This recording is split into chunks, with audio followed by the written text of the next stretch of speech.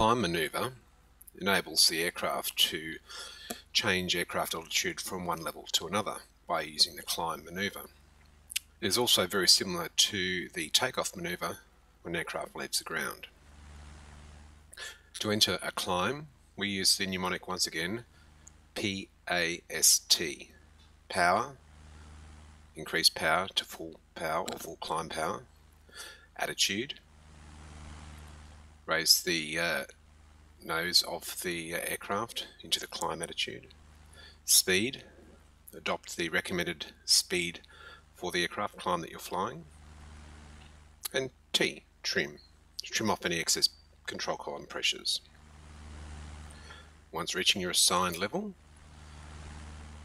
the reverse applies, and it's ASPT, so attitude, set attitude for normal, straight and level. S is for speed, allow the speed to increase to normal cruise speed.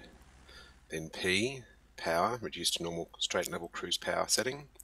And T, trim off any excess back pressure.